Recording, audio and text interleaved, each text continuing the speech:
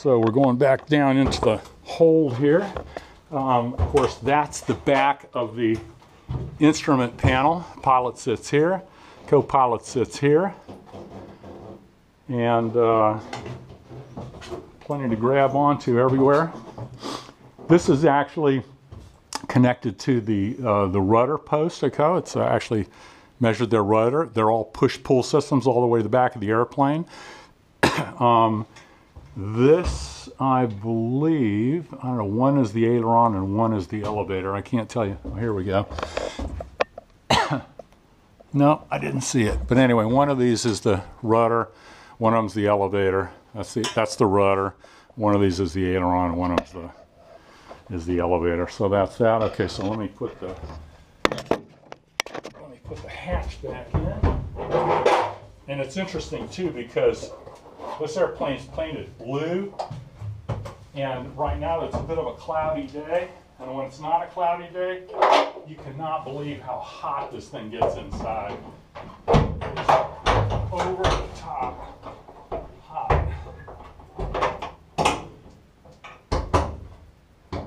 Okay, that takes care of that.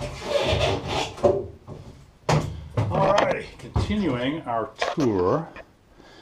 Okay, so we're going in the back here. This is a bit of a place where they, I think, stow baggage and stuff. Okay, oh, here we go. This one's the aileron. I think I decided that was the rudder, so it's got to be the elevator here. And of course, all the different separate compartments have these watertight bulkheads, which they keep shut when it's in the water, when it's flying. There's the entrance where we came in. This is the stairwell to heaven, actually to the upper deck. You can see the system here closing the door off to make it watertight, pretty sophisticated.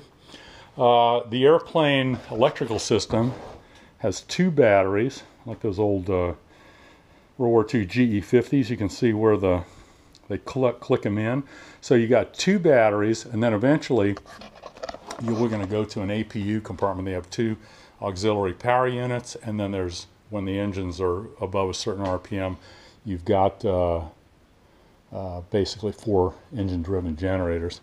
Okay, so down here, like I said, on this particular airplane, the fuel cells are actually below here, or in this area. And like I said, in the Hawaiian Mars, some of these have been actually disconnected, and they're using them actually for the water, and they're kind of in the back there. So in the Hawaiian Mars, some of it's fuel and some of it's water. In this case, this is a water tank, and like I said, they're split. So you've got a port side and you got a starboard side. This is a says refueling compartment. This is an air sealed deal, so you can't have any fumes. You can smell the fumes anyway. So there's the things and all that kind of stuff, and a lot of times they'll leave the compartment. Actually, there's a little hatch on the outside that allows that to basically vent if they need to. These you can see that the throttles are basically push-pull as well, and they're very, very smooth. I mean, for the distance they've got to go, I can't believe how smooth they are. You can see how they transfer here from one side to the other. Oh, and actually, I tell you what, some are throttles and some are probably like mixtures, and what else would they have? The carburetor, alternate air and stuff. This probably all has something to do with the water system back here that I'm not familiar with. Okay, I'll tell you what. I am going to crawl through this. I tell you what, you know I'm not. I'm going to tell you. So this is one way. When you're flying, you actually have to go through here. Let me go ahead and turn it around. I'll go through like this. All right, so we're going through. Through here, and what happens, I've been through here before, and what happens is when you get reasonably through. See, my butt fits up until now, and now my butt doesn't fit, so now I'm down on my knees and my elbows. And now I've got 5606 hydraulic fluid on my forearms. Can't believe what I do for you Facebook fans. I hope y'all appreciate this. Oh God! I just turned 63 the other day too. Not bad for an old man. I'm still a kid. Okay, there we go. Oh my God. Yeah, see all the 5606 leaking out?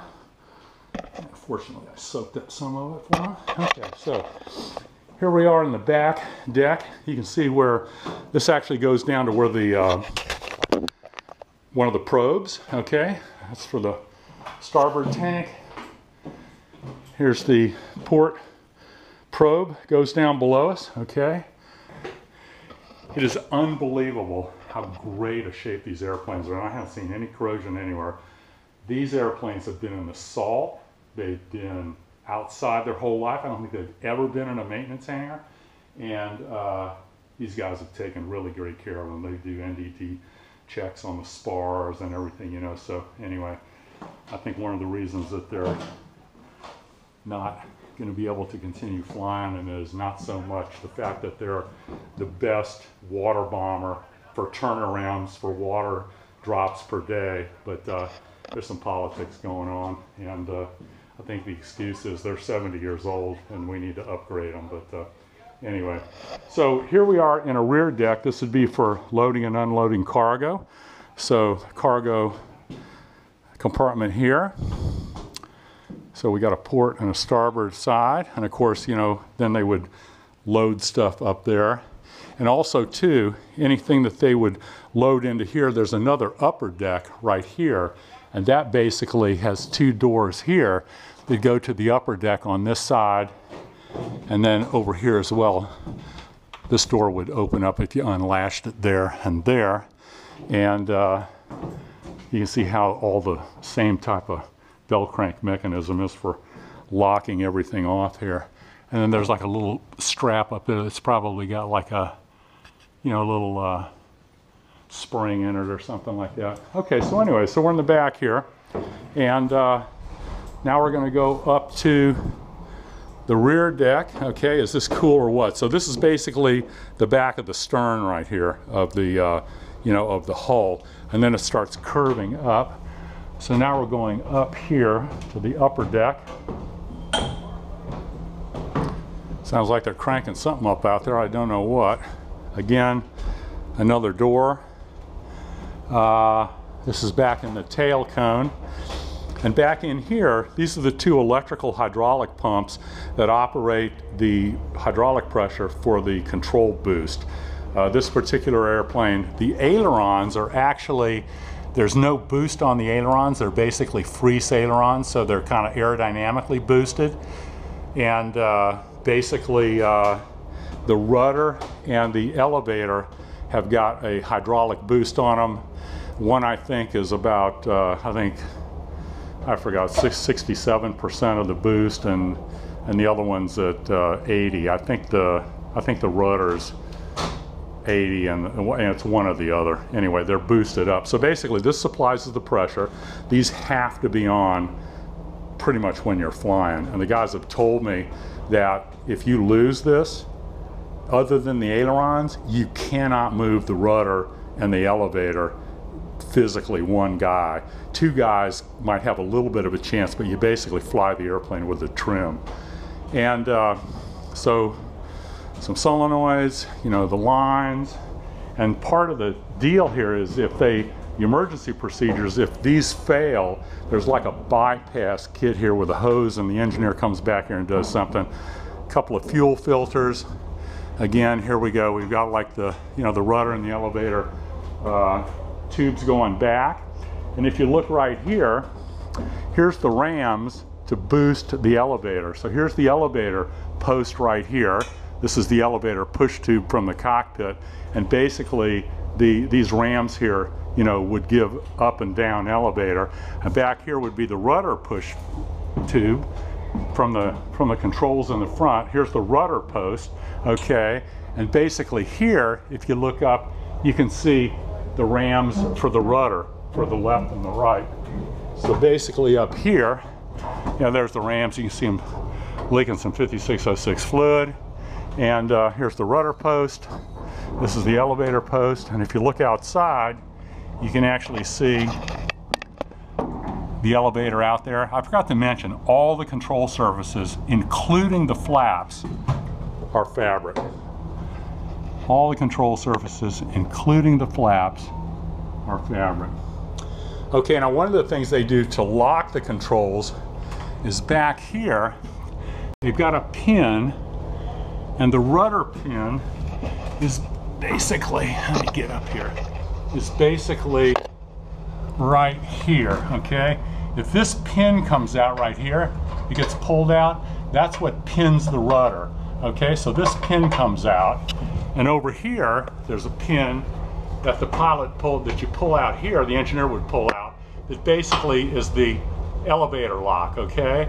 And there's a aileron lock up in the cockpit. There's a key connected to this system back here, and the only way you can unlock the control column where the ailerons are locked is by having this piece right here. So there's no way you can unlock the front controls and not have these unlocked. So that was pretty smart on Martin's part. So anyway, so that's that. So here we go, another view of the rudder rams, the elevator rams, I'm sorry. And here's a view of the rudder control boost rams, okay? Of course, we got some shut-off valves and other things here. So now we're moving forward. And this ladder right here, basically part of the pre and the post-flight checks is you go up this ladder here, and there's, I think that's the hydraulic tank for the control boost. And I came up here one day on a post-flight, and this tank was pretty warm. But basically, there's a door here that opens on the port side. There's a door here that opens on the starboard side, and it's just forward of the vertical fin. You actually get out here, and up on each side there's basically some hand grips up there. You can grab those and get out on the horizontal stabilizer, you know, which you can do. You don't want to stand on the elevators because they're fabric, and basically once you get out there, you can look for inspect, sometimes exhaust stacks will break off. They're basically straight exhaust stacks, and sometimes they go back, they can damage the fabric on the elevator and stuff, so, or maybe the leading edge. So basically, that's part of the post-flight. Okay, so here we are moving forward to what I consider the obvious disco dance floor, in case you wanted to turn this into a party boat. There's the stairs going back down to the lower deck where we came up. Here's, again, 2 escape hatches. Again, the elevator and the rudder tubes coming from the flight deck. A few windows. Of course, this is where they would have had a lot of litter stretchers, you know, when they used to bring the wounded back from Korea, probably in the upper deck. My understanding was they could, I may be wrong, but I seem to remember a number of like 150. And so here is where the door slides up that we looked at before, and that's the hatch that basically allows them to upload cargo. Oh, it's actually in 2 doors actually, so you can actually unlatch 1 or 2. Okay, so here's another compartment here. Nice view looking back. Pretty cool. The disco ball would kind of go right in the middle there. You know, this obviously would be the area where you'd want to put your bar. And there we go, you know, some change in the direction of the push-pull tubes to the middle from the cockpit. Again, another sealed door, and basically from here we're going into the APU compartment. And as you can see, we've got 1 APU here, okay. This looks like part of the fire suppression system. We got another APU over here, and you always take off and land with these runnings, and with them running, and the engineer actually has to physically come back and start these back here. You can't start them from the panel. And this is the first time I've ever been up here when the hatch was open. So let's take a nice peek at this. Let me get myself settled so I don't bust my butt here.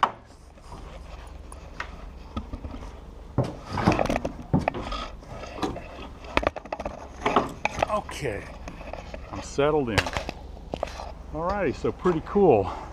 I've walked around on the Hawaiian Mars when it's in the water, but I don't dare walk on the Philippine Mars on the land here. And normally anytime you do that, you would have a safety strap you'd connect yourself to. Otherwise, man, if you fell off this thing, you would be a dead piece of meat. Yeah, so actually, if you look back there on the tail, you can see those two handles just above there. So the two little hatches are just forward of the horizontal stabilizer on each side. That's where you come out, you grab those handles and basically pull yourself up to do the inspection check. Like I said, you can't really see it from here, but those actually have straight stacks on them. They're about 1 foot long. And there's a great shot of the lift spoilers, you know, for putting it on the land. Although I think if it was a hurricane, I think I'd want a much stronger cable there. When I was in Hurricane Andrew, we had a Hurricane 5, came through my place, and granted, where I'm at now, we wouldn't see more than about 120 miles an hour, but in Andrew, we had 200-mile-an-hour winds. I had a couple airplanes tied down, and there were no ropes to be seen later. On the tie-down spot or on the airplane, the ropes were completely gone, so I think if I was going to leave it outside in a hurricane, I'd want to tie that down a little bit better. Okay, so let me set up the camera here so I don't bust my butt. Getting down.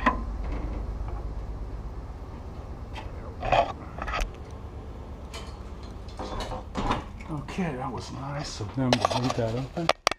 Now, this is kind of interesting. This is the rear spar. And up there is the front spar where the other exit entry hole is up there. And you can actually crawl not only inside the main wing, but you can actually crawl in the back of the wing. And I tell you what, let me set myself up here. There we go. That's good. Okay, what do you say we go crawl out and see what we can find? Alrighty, of course you can see the flaps back there. Like I said, they're basically, I don't need to go too far out here.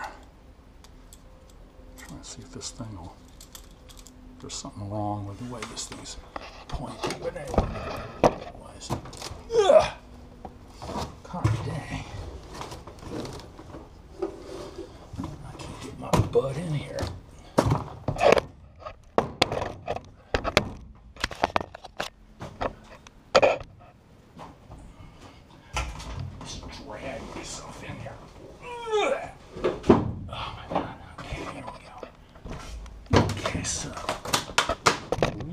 Bit. Oh my God, look at that bell crank right there.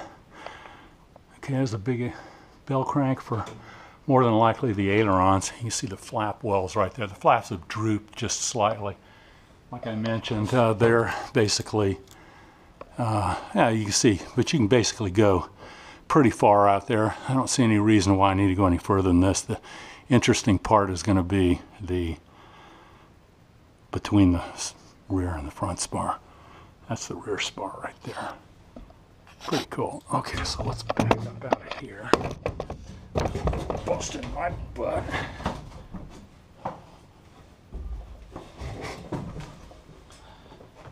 Alright,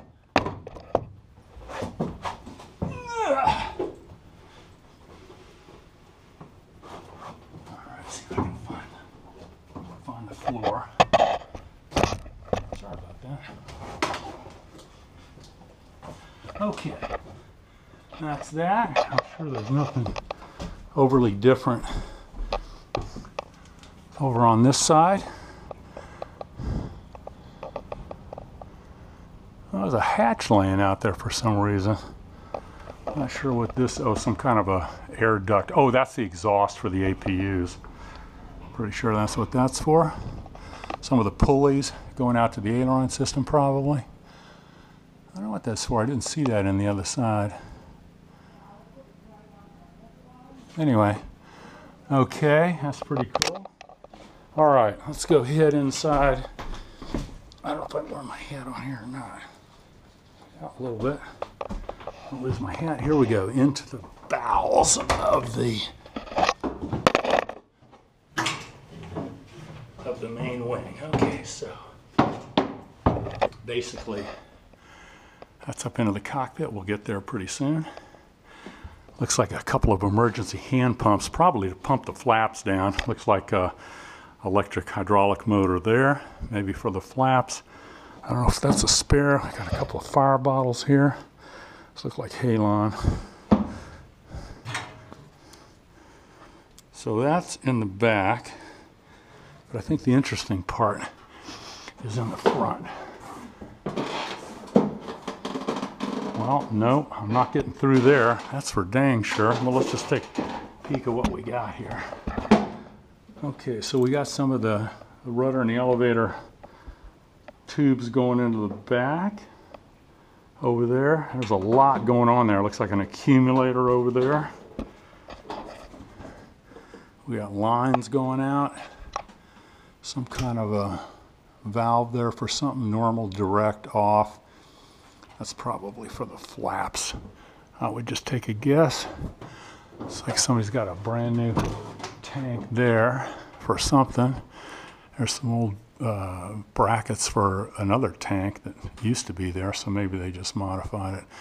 Anyway, so let's go out. We're not going out that way. And this side looks a little more interesting. And there's obviously walkway that way. Let's just go out this way. There's a hell of a lot less crap to hit. Let's just see what we can get here. About 1 foot step at a time per rib.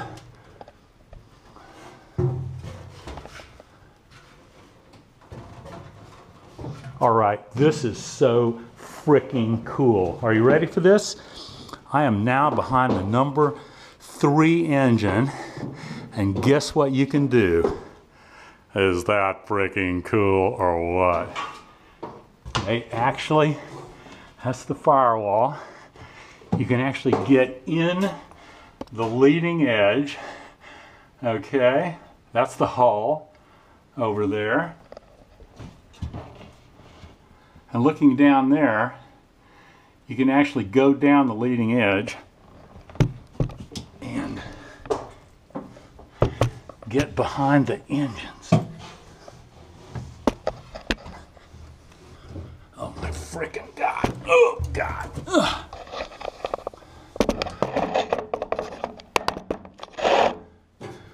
All right, we got some push-pull things we don't want to mess with.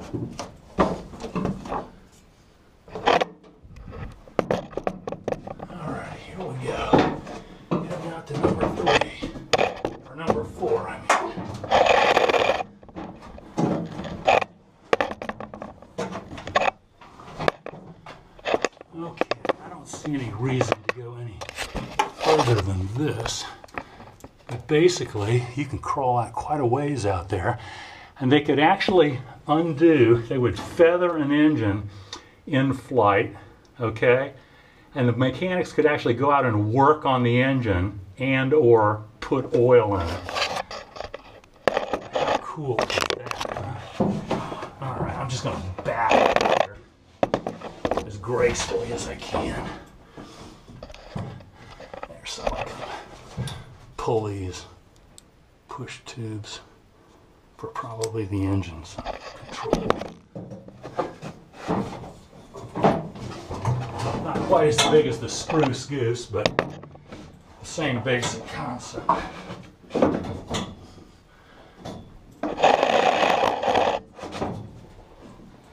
All right, I'm starting to sweat now. This blue airplane is pretty high. All right, let me just try. Back my butt up far enough. Get out that hatch. Oh, God. Ugh. The things I do for my Facebook fans. Okay. So.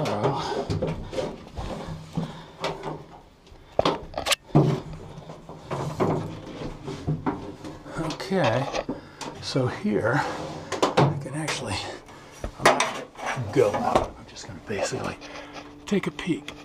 Okay.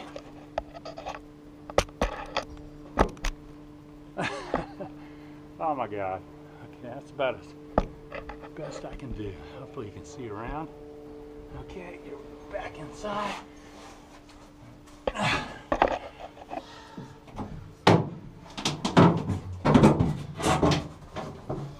Backing up. Okay. Back up. Back up into the engine cell. If I can get my leg in there.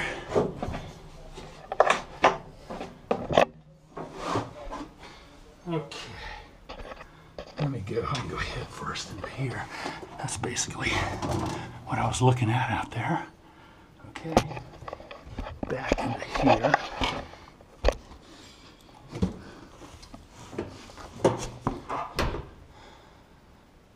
Oh my God.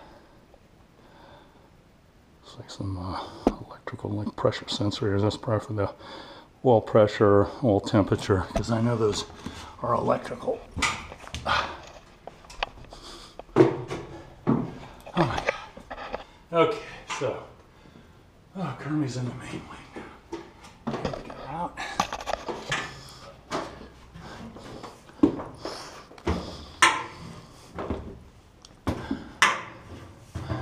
Yeah, I'm hot now. Okay, now we're going up to where the fun is.